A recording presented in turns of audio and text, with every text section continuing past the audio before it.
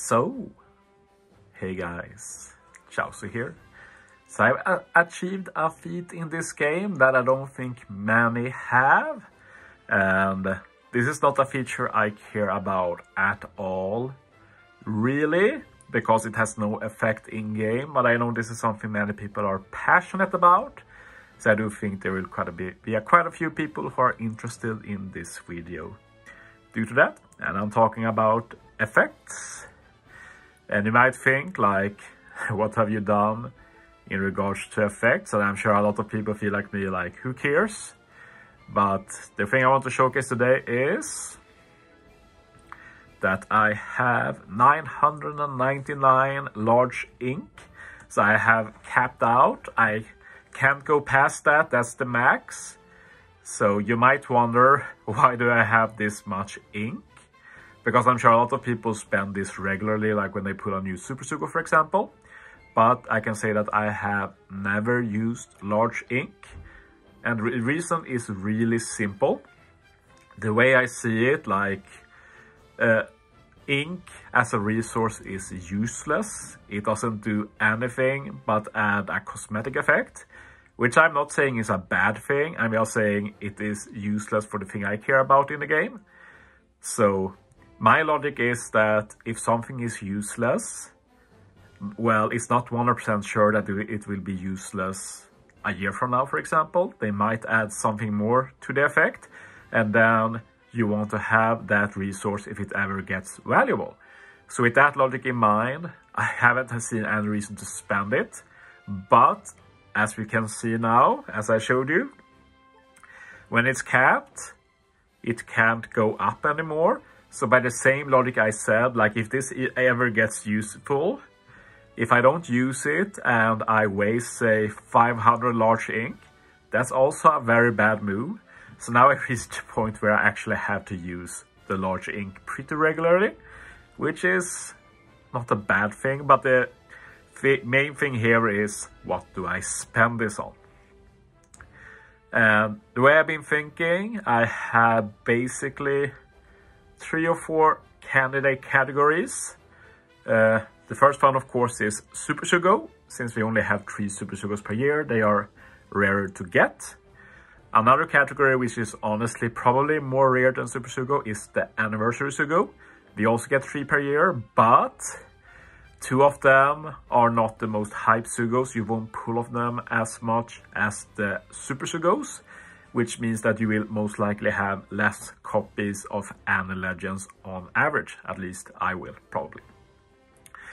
The third category for me is probably Pyro Rumble Legends. Like, I do pull a bit on Pyro Rumble Legends, but they rerun very rarely. And like, we only get 1 PvP Sugo per month. And even if you pull on all of them, like something like, say, Apu might only rerun 3-4 times per year as well. So that means he will also be pretty rare. And in the same breath, a fourth one will be a Kisna Legend, since they have the same issue as PvP, even if I probably pull a bit more on Kisna Sugos, even if they are the worst Sugos in the game. So we're going to see here, do we have anything worth using on? That's the main question.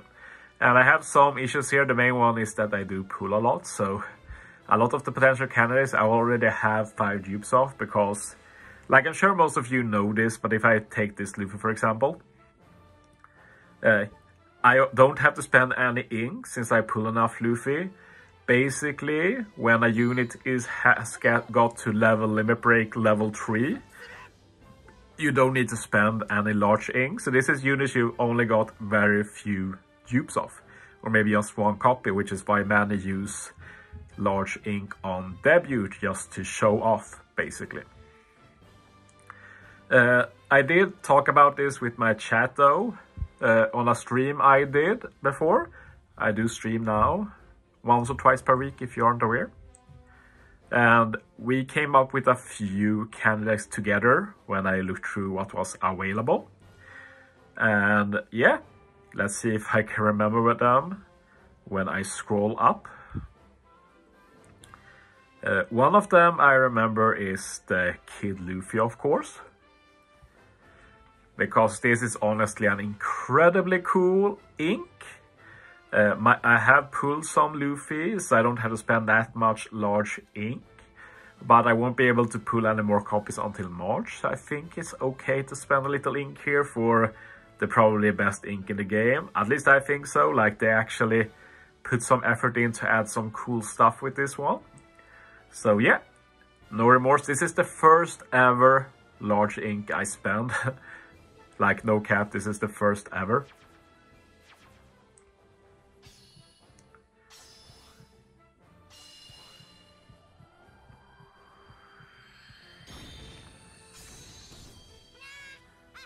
There we go. My first ever large ink. It's not 999 anymore. One fun thing with having large ink maxed is the fact that we got treasure map rewards. Treasure map rewards include large ink.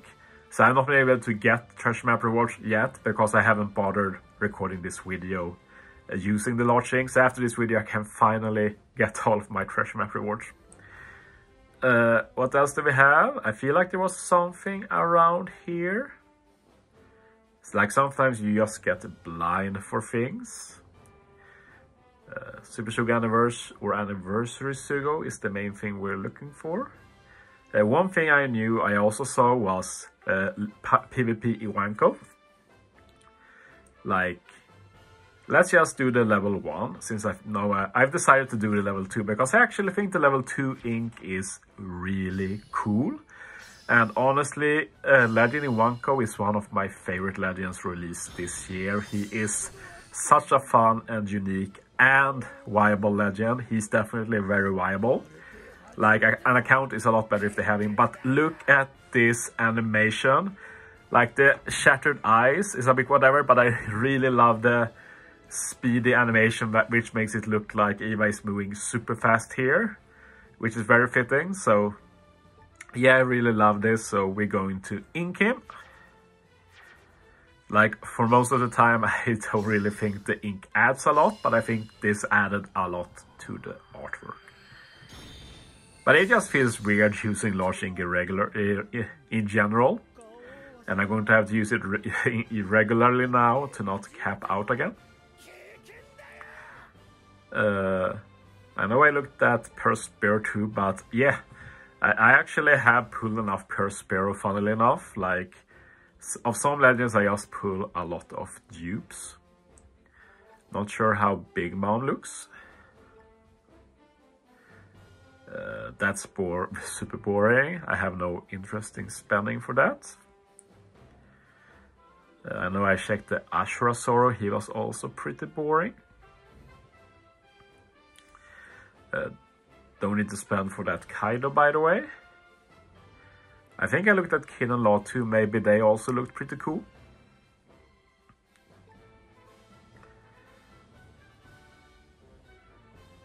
Yeah, like, it's pretty bland, but I still kinda like it, I don't know why.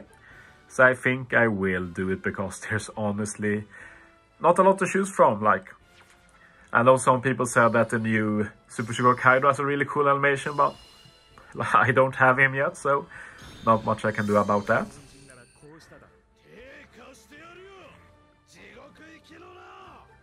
But yeah, some more large ink on. Like, in the future I can just spend this ink on some debut Super Sugos or such with cool ink. But yeah, can start with that with New Year. The question now is there anything else noteworthy? Probably not a lot of 6+, since I do have a lot of them. We can do one more check, then I think we'll settle for this, if I don't see anything else I'm interested in. Can check Orochi, for example. I hate the rocks thrown about, but I love that eye thing. But I've actually put a lot of Orochi. I only need one more, so like, I'll get this naturally, so I think I'll skip it for now. Is there anything else? Maybe Saba. I know I checked him before. I think he was pretty bland. And yeah, I'm not a big fan. It's better than a Big Bomb, but I don't like it as much as the Kill and Law. So I think that's a skip for me. Let's see if there's anything else noteworthy.